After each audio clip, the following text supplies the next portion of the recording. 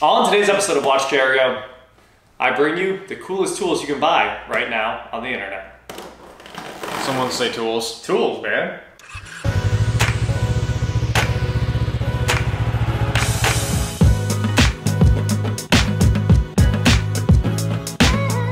I bet you're all wondering why I've gathered you here today. Oh wait, that's not even right. What is going on, guys? I am Watch Jericho, and today we are here in my garage. Here in my garage. At home to show you guys cool new tools you can probably use while we sit in car seats that are very low to the ground, and there's not much we can do about that. I can almost see over the table. It's pretty cool. Pretty cool. So we've got a box of cool stuff here. Things that I have found on Instagram and the TikTok, and I thought, why not buy them? They actually look pretty handy. So we are kicking today off with a new way to hold tools and you know, parts, everything, while you're working on your car. So this is the US General 58159. Do you need a knife? That was the weakest. I don't want to actually break it. This is a highly flexible parts tray that you can throw onto whatever you're working on and just fill it up with, you know, junk, fasteners, whatever you need. This is a small ultra grip flexible parts tray. And I really like this thing because it has these little hex holders for all of your bits. So if you've got a bunch of bits on like your baby impact, your 1/4 inch hex, this is perfect for you because it'll hold all of your tools, especially adapters like hex to 3/8, hex to 1/4, hex to 1/2 inch. You know, I end up using those pretty much all the time. And this little organizer comes in very handy when you're working on cars. And I've got another one of them already, actually. Something close. This is different, but I've got another one that's very close to that, and it works great. Same, but different? Yeah, same, but different. I like this. I wish it had magnets. Yeah, I know. It's not magnetic, but honestly, the thing is, it'll kind of sit over like bumps on stuff, and it doesn't just fall off because it's got a very, the slick backing there to make sure that it doesn't just fall off of things you're working on, so it works pretty well. Yeah, slick is sticky. Who knew? Anyway, links to everything in the description below. You guys don't have to buy the stuff that I randomly buy, but sometimes it's very useful, and I think it's worth it. But TikTokstagram. Yeah, TikTokstagram. Do you need a knife? Yeah, hit me with one of those. I have a large variety of sharp objects that I should not be trusted with. This is probably one of the coolest things I've ever seen in my life. You guys know how Allen wrenches are horrible, right? Hold on. I like Allen wrenches. Terrible Allen wrenches. That's what these are. So anytime you need to get one of these, you have to like say I want like a 3/30 seconds. I have to open up like every single one of these and then finally get down to the Allen wrench that I need. And it's honestly a big pain because you're trying to work efficiently, and Allen wrenches typically always get in your way. I know some people are going to say it's not a big deal, but honestly it wastes a lot of your time, and there's nothing you want less while you're working on a car than wasted time. So these work, and honestly I like this set because it snaps together, but it's never gone back. It only worked once. Who is Allen? Yeah, Allen worked once. So I saw these Weehaw Ergo Stars on the internet, and they're supposed to solve all of your problems with Allen wrenches. So here, take a... They look the same. So when you open one wrench up, oh, it does work! Look at that! Wow! So when you need to access an Allen wrench, say I want, you know, a 5mm, I can have my set in my toolbox, flip it open, pull out the 5. Okay, they're pretty stuck because they're brand new. But that is honestly very cool. The holders are actually round, so it's not keyed in or anything like that. You just have to get it close, and they work perfectly. So, Weehaw Ergo Star. I think you get them in ball end or hex end, so I got the ball end ones because they're usually pretty useful. Do you see that? I'm filing this under things I didn't know you could innovate. It's very innovative. Like, yeah, these are always a mess, dude. These work. Yeah, that's genuinely... This will save you. That's a big, like the set gets big too. It does. And I do think this will save you guys a lot of time, or I would not be mentioning it. This is one of the best things I've bought in a long time, I think. I haven't even used it yet, but I was super excited when I saw this. And it was made in Poland. The Poles do make good stuff. I brought the walk. Here we have another cool thing that I think might be useful for those LKQ runs, when you're just, you know, it's really designed for electricians because it's by Klein. And this is the SAE Klein 7-in-1 impact flip socket set with handle. So this is actually designed to be driven with your cordless impact. In this little screwdriver here, you get 1/4 inch, 5/16, 11/32, 3/8, 7/16, and 1/4 inch dry impact rated sockets that are with you at all times. And honestly, the tool that's the handiest is probably the best one to have. So let's see. We're gonna open this up real quick. It's got the usual Klein handle. Oh, that's the release. That's pretty nice. It has a locking release ring there. I do appreciate Klein for always like using this weird lemonade yellow translucent handle that looks like it's straight out of the 80s, probably because it is. It is weighted nice though. Yeah, they make the best tools, man. I love Klein stuff. I've got a lot of Klein electrician tools, and they've always been great to me. Oh, look at that. So it's a quick connect. You just push in and it locks. It do be clicky. And let's see. So say I want... Very innovative. Okay, I have no idea how to change sockets. Innovative, but not necessarily user intuitive. Are there instructions? Yeah, there are. Do you have to be smarter than your average ape? Because we might be hosed. Sockets store on shaft in any order or orientation. And all you have to do is pull, apparently. So I'm just not pulling hard enough? I don't know, they come off the bottom just fine. No? Okay. So they come off the bottom. Oh, yeah, I think that's how it's... Because you don't want it to like accidentally push down the shaft. That's true. So, and it also has a magnet in the end of it. So you got something magnetic? Oh yeah. Those are no, it's magnetic. It's a pretty strong magnet. That's cool. Okay.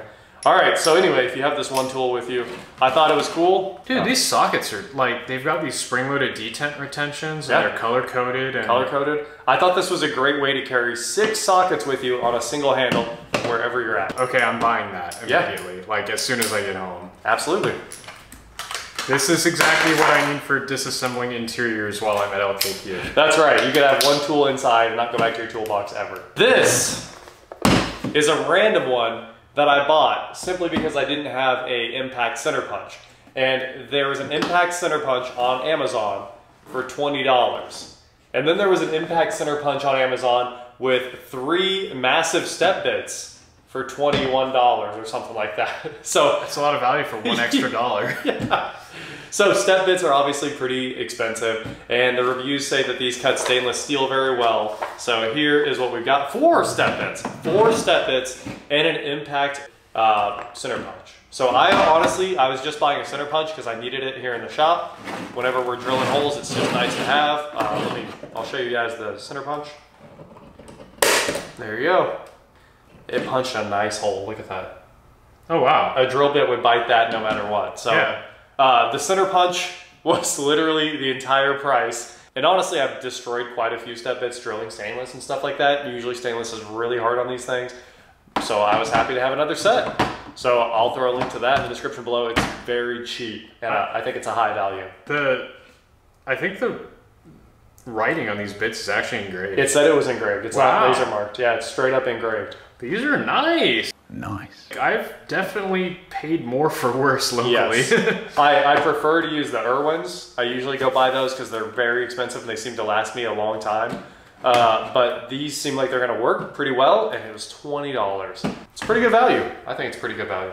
All right, now the most expensive thing, I think almost the most expensive thing in this entire video is this. What is this called? A Top Diag P100 Pro.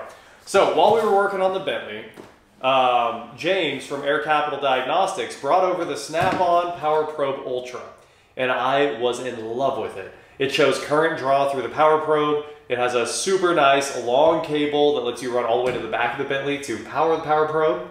You got to hook it up somewhere.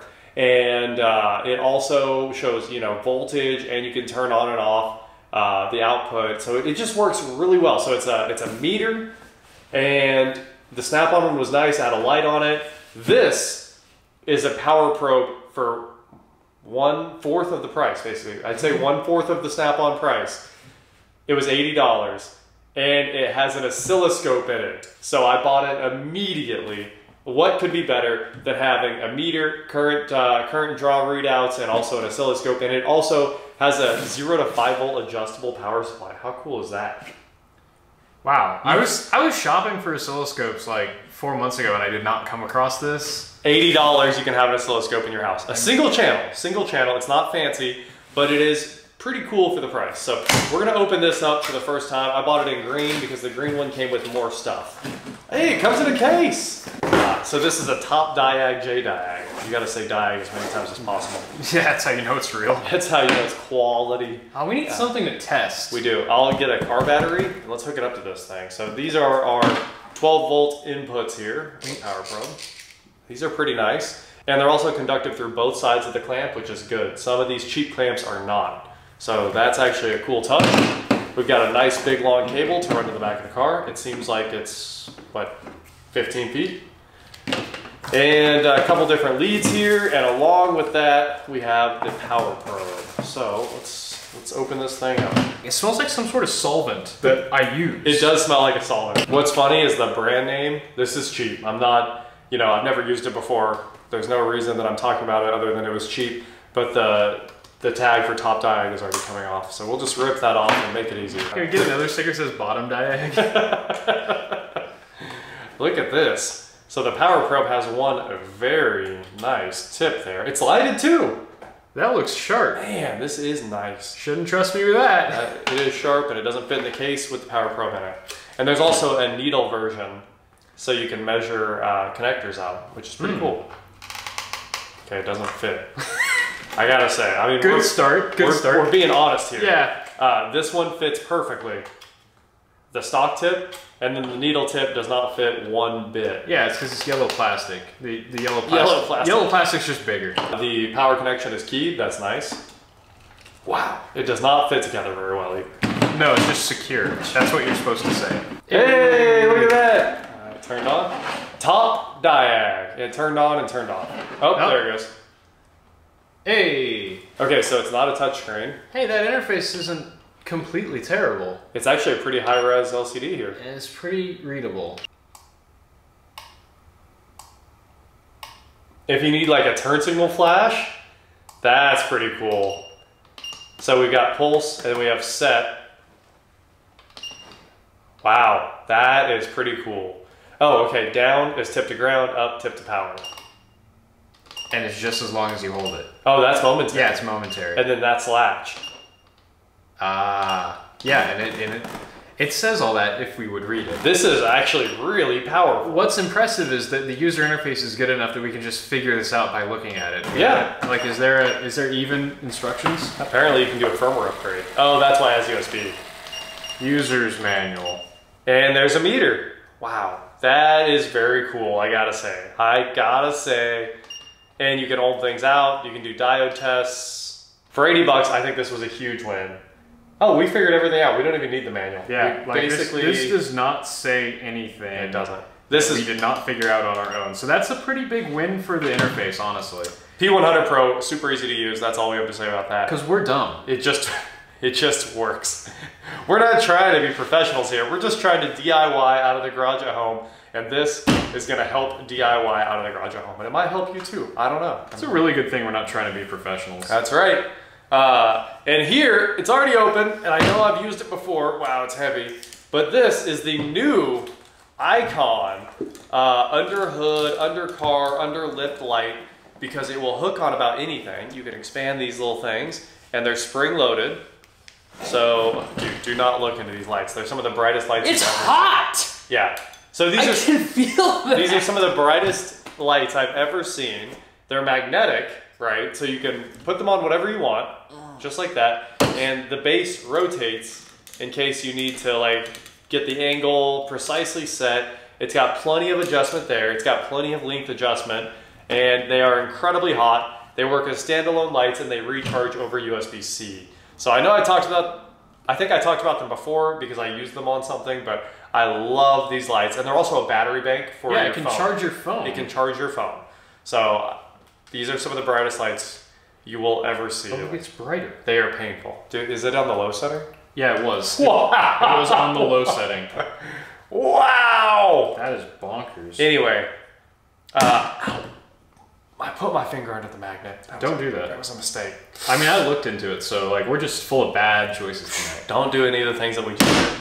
Anyway, obviously you guys know I've got the Milwaukee underhood light. I always thought it was awesome, but it flashes on camera.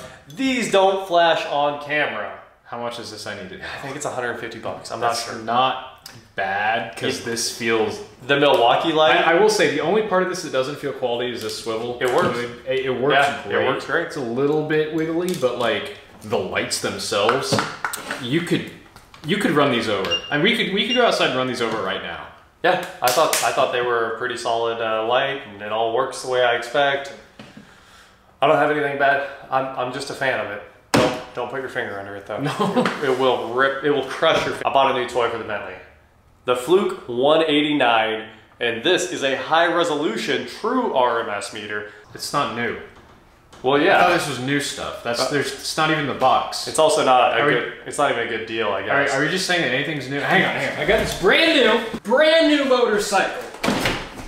Look at this. You're not wrong. New motorcycle. Okay, fine. The Fluke meter is probably too expensive, and maybe the 2022 Honda is too expensive too. But that is it for today, guys. Thank you so much for watching. Don't forget to head on over to shop.watchjrgo.com for cool shirts just like this. Huge shout out to 100% Jake for helping out. And please like, share, subscribe, do whatever you want to do, and I will talk to you next time. Well, now we have to pack up our mess. Can we flip the table? I'd rather not. These are so nice. Yeah, I'm probably gonna make an Amazon order when I get home, honestly. Pick up a few of these yourself. Yeah. Don't drop that Hey. Don't drop that da-da-da. Don't drop the da-da-da. Don't drop the da-da-da. Don't drop the da-da-da. Oh no, he dropped the da-da-da.